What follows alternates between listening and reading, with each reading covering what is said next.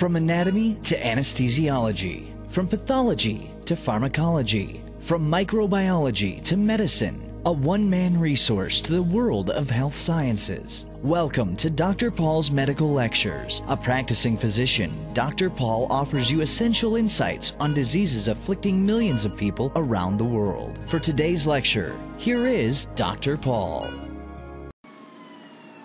Good morning. It's Dr. Paul. Thank you very much for tuning to my channel this morning. I want to talk this morning about Huntington disease. You see, Huntington disease, there are many things to say about this disease, but I will just limit myself to the most important points. Now, it's a gradual disease characterized by chorea and dementia, and family history is important. So let's see the most important things. Huntington disease is characterized by chorea and dementia. Chorea is basically abnormal involuntary movements. Dementia basically is a serious loss of cognitive ability in a previously unimpaired person. We see some sort of cognitive loss with the aging, but when it is beyond that, we call it dementia. So Huntington disease is characterized by chorea, the abnormal involuntary movements, and dementia, the loss of cognitive ability that is beyond normal aging. It is inherited as autosomal dominant disorder. It is prevalent throughout the world in all ethnic groups, and the prevalence has a rate of 5 in every 10,000 people. And there is an expected and unstable CAG trinucleotide repeat in the Huntington gene located on the 4th chromosome. Those are the genetics of Huntington disease. So this unstable extended CAG trinucleotides on Huntington gene on chromosome 4. That's about the genetics. So it's an autosomal dominant disorder characterized by motor, behavioral, cognitive problems. It is first described by George Huntington, a family physician on Long Island, New York, in 19th century. The onset of this disease is between 25 and 45 years, and it is characterized by, rapid, non-repetitive, and involuntary movements. In the early stages, the chorea could be segmental or focal, but over the time, multiple body regions are affected. Many times they can develop dysarthria, gait disturbances, and with advancing disease, there is a reduction of chorea and emergence of dystonia, that is sustained muscle contractions with twitching and repetitive movements or abnormal posture. There is rigidity. There is bradykinesia. Bradykinesia means the movements are slow ability to sustain movements. There is also myoclonus, that is the twitching of a muscle. And there is spasticity, that is the increased tone.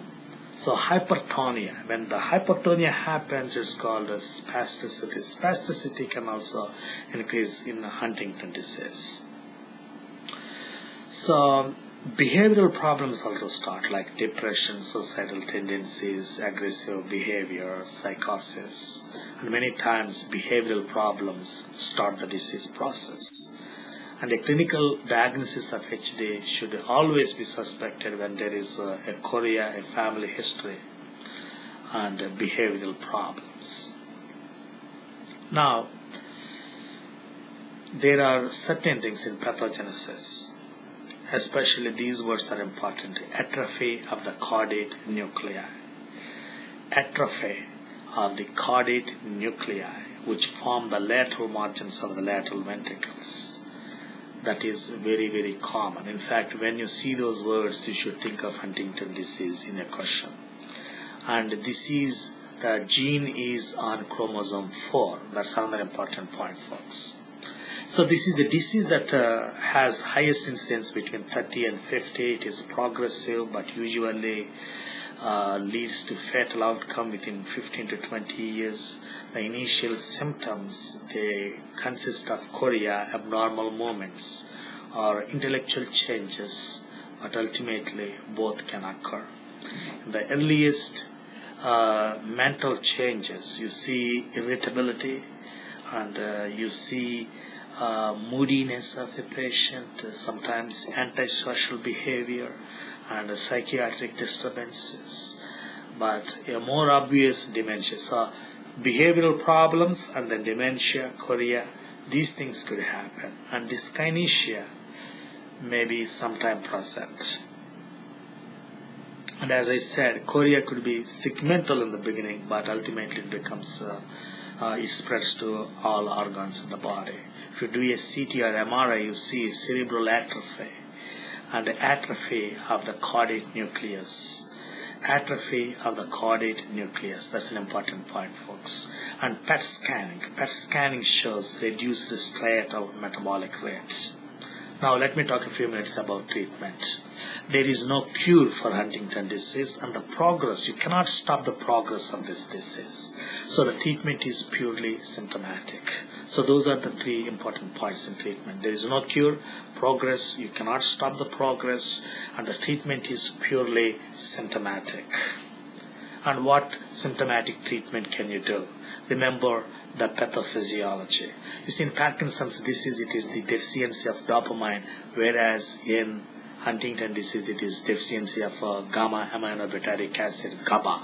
Okay, so that's an important point. Parkinson's disease, deficiency of dopamine, whereas in Huntington's disease is the deficiency of GABA. So the drugs that enhance the GABA activity, like tetrabenazine, they help in this disease.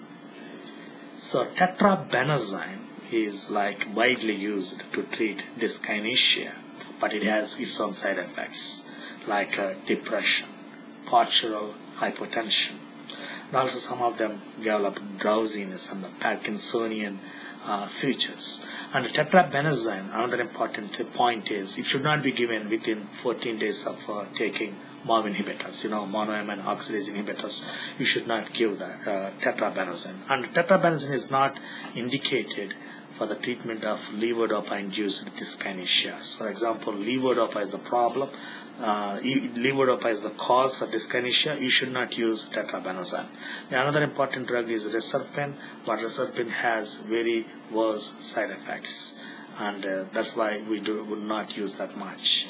And the other drugs like dopamine blocking drugs like phenothiazines or haloperidol may control the dyskinesias.